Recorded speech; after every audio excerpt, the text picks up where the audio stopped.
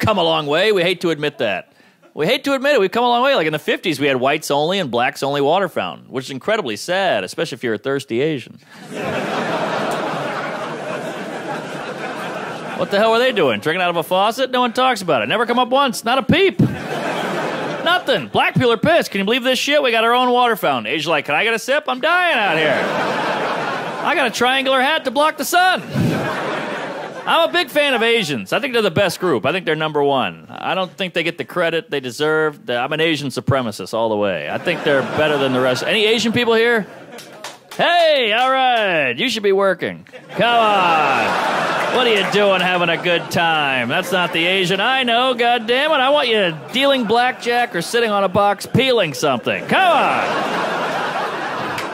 Big fan. Best group. Easily the best group. No love. You guys get the short end of the chopstick. It's pretty unfair.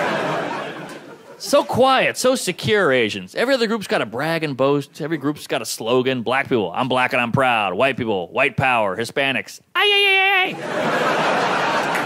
Not an Asian. Asian just head down, grades up. That's it. Asians are the best. You never hear about Asian crime. Never. If I was an Asian guy, I would just start mugging people and be like, hey, it's my word against yours. Big fan. Big fan. Oh, yeah. I think the news is a problem. The news pins us all against each other. News makes it seem like all white people are scared of minorities. I don't think all white people are scared of minorities. I do think a lot of white people are scared of looking racist. That's really the big fear with whitey. Like, if I'm walking down the street at 4 in the morning, I see a sketchy-looking white guy coming towards me, I'm like, crap, I'm going to cross the street. If I'm walking down the street at 4 in the morning, I see a sketchy-looking black guy coming towards me, I'm like, crap, I wish I could cross the street. Okay? I'd rather get stabbed and look like an asshole.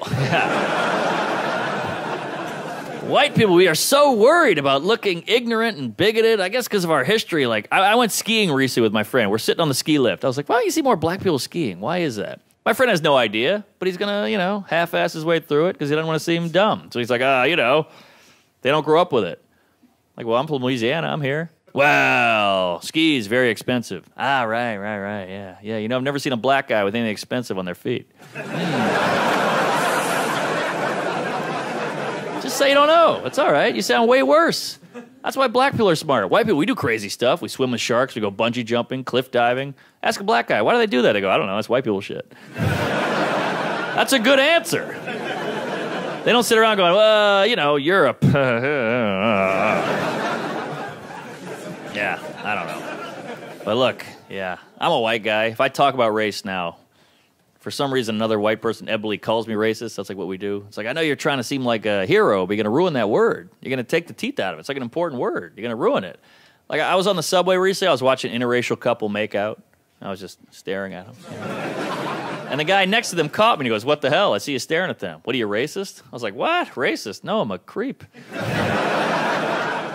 what are you talking about? I'm hard. What? I'm not a racist. I'm aroused.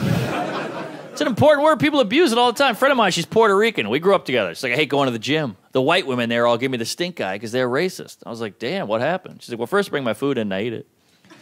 Then I play my music really loud. I'm like, oh, maybe they just hate you. Let's not lump together all of Puerto Rico because you're being a twat. Right? You're being inconsiderate and rude. Take a little ownership. Look within. You can't blame everything on bigotry. Look, I grew up in a black neighborhood. I was a bedwetter. I'd sleep at their houses. Eventually, they stopped inviting me over. I wasn't like, they hate white people. No, I ruined their fucking furniture. They didn't hate white. They hated yellow. Sorry.